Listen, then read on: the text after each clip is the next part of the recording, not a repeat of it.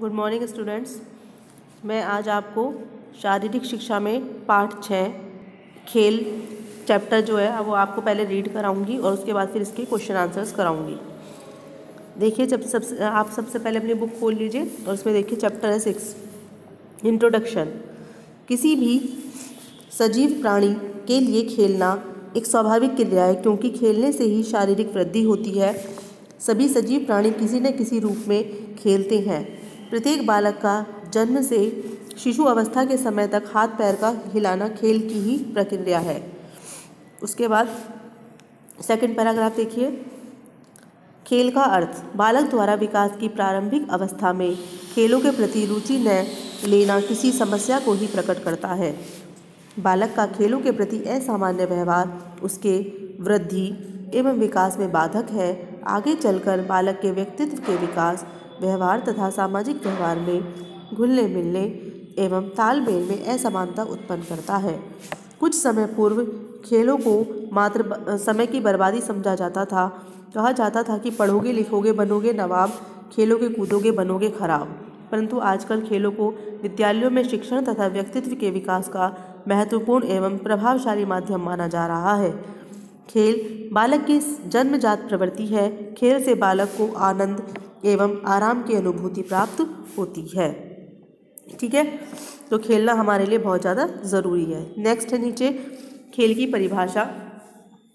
खेल की परिभाषा दैनिक व्यवहार में इस प्रकार की जाती है कि खेल स्वयं प्रेरित क्रिया है जिससे आनंद प्राप्त होता है, जिसमें उस क्रिया के परिणाम के संबंध में कोई विचार नहीं किया जाता। यह पूर्णतः ऐच्छिक रहती है तथा इस क्रिया में किसी भी प्रकार का बाह्य दबाव नहीं रहता।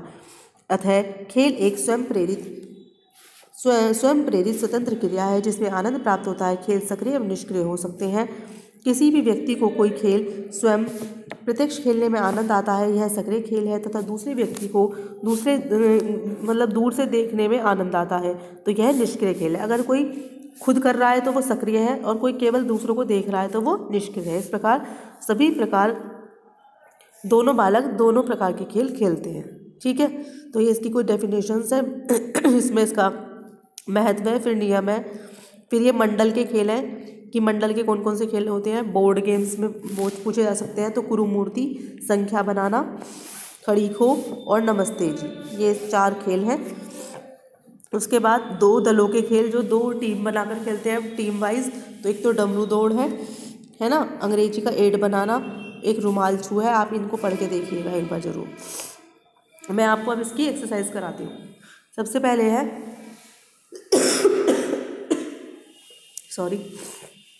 अति लघु उत्तरीय प्रश्न, तो इन्हें वेरी शॉर्ट में आंसर दीजिएगा।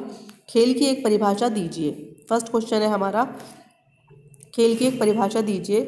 तो हम देखिए सबसे पहले खेल की जहाँ पर परिभाषा थी वहाँ पर चलेंगे।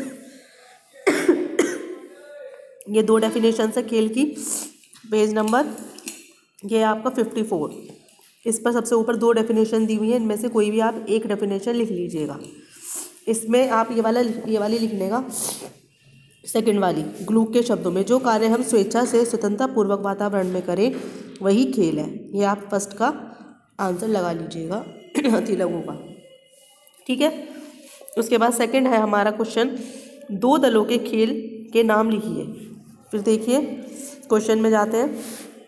2 दलों के 2 खेलों के नाम लिखिए। अभी मैंने आपको बताया था 2 दलों के खेल आए थे, ये रहे। तो 2 खेल लिखने हैं, इसमें 2 लिखे हुए हैं। एक तो डमरू दौड़, या इसको डमरू दौड़ को अंग्रेजी का 8 बनाना भी कहते हैं, 8 बनाना, और रुमाल छू, ये दोनों गेम आप इनके केवल ओनली नेम लिखने हैं, एक्सप्लेन नहीं करना इनको। क्लियर। नेक्स्ट चलते हैं। क्वेश्चन नंबर 3 है, मंडल के 2 खेलों के नाम लिखिए। तो मंडल के जहाँ पर खेल है वहाँ चलेंगे। मंडल के 4 खेल दिए हुए हैं, कुरुमूर्ति, संख्या बनाना, खड़ी खो, नमस्ते जी, है ना। तो इनमें से आप कोई भी 2 गेम्स के नाम लिख दीजिए। ठीक है, 2 नाम लिख दीजिएगा, ये 3rd क्वेश्चन का आपका आंसर हो जाएगा। अब आगे चलते हैं लघु उत्तरीय प्रश्न पर। खेल का अर्थ बताइए। खेल का अर्थ क्या होता है। ठीक है, तो सब फर्स्ट पेज पर जहाँ आपने अभी खेल का अर्थ पढ़ा था, ये रहा खेल का अर्थ। तो ये आपको खेल का अर्थ लिखना है। 1 मिनट में बता देती हूँ। यहाँ से लिखना है, बालक द्वारा विकास की प्रारंभिक अवस्था में खेलों के प्रति रुचि न लेना किसी समस्या को यहाँ से नहीं लिखना आप आप लिखना, 1 मिनट, खेल का अर्थ लिखना है ना, तो यहाँ से लिखिएगा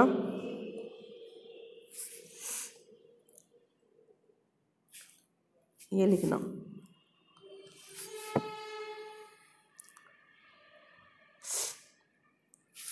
ये लिखना कि खेल बालक की जन्मजात प्रवृत्ति है। खेल से बालक को आनंद एवं आराम की अनुभूति प्राप्त होती है। उसके बाद नीचे लिखना, ये इसमें ही लघु में लिखना है आपको, फिर नीचे लिखना है, नीचे वाली लाइन में, खेल स्वयं प्रेरित प्रक्रिया है और जिससे आनंद प्राप्त होता है। यहाँ तक, यहाँ से लेके यहाँ तक, ये लघु का फर्स्ट है। ऊपर वाली लाइन भी लिखनी है और ये वाली भी, समझ गए? अगर नहीं क्लियर हो तो मुझसे पूछ लेना कॉल करके, जैसे भी परेशानी हो। तो ऊपर वाली दोनों लाइन भी लिखनी है और ये वाली भी। ये लघु का फर्स्ट क्वेश्चन है। फिर नेक्स्ट है, नमस्ते जी खेल का वर्णन करके लिखिए। नमस्ते जी, देखिए खेल कहाँ पर है? नमस्ते जी खेल हमारा मंडल के खेलों में है, ये रहा। तो नमस्ते जी खेल का पूरा आपको ये पूरा लिखना है, इसका वर्णन करना है। यहाँ से नमस्ते जी खेल, यहाँ से लेके पूरा पीठ को स्पर्श करेगा जोड़कर नमस्ते, यहाँ तक शुरू करेंगे। यहाँ तक आपको पूरा ये एल का 2 लिखना है। अपनी बुक में से आप लिख लीजिएगा। तो ये आपका एल का 2 हो जाएगा, नमस्ते जी खेल का वर्णन। ठीक है, ये रहा। उसके बाद है दीर्घ उत्तरीय प्रश्न में, दीर्घ उत्तरीय प्रश्न पर चलते हैं। खेल की परिभाषा तथा महत्व बताइए। अब इसमें दीर्घ में, इसमें लॉन्ग क्वेश्चन है ये, तो पहले खेल की परिभाषा और महत्व बताना है। तो खेल की परिभाषा देखो यहाँ से शुरू हो जाएंगी आपकी, ये यहाँ पर खेल की आप दोनों लिख सकते हैं, तो दोनों परिभाषा लिख लीजिए तो बहुत बेस्ट है, और नहीं तो एक परिभाषा लिख के और फिर ये पूरा खेल का महत्व यहाँ तक बताना है। ये दीर्घ का 1 है। ठीक है, ये पूरा लिखना है आपको खेल का महत्व इसके अंदर। तो आई होप आपको क्लियर हो गया होगा चैप्टर। ये पूरा चैप्टर आज कंप्लीट करके सब बच्चे मुझे ग्रुप में सेंड करेंगे अपना अपना होमवर्क, मैं चेक करूँगी। Okay okay students, okay bye bye.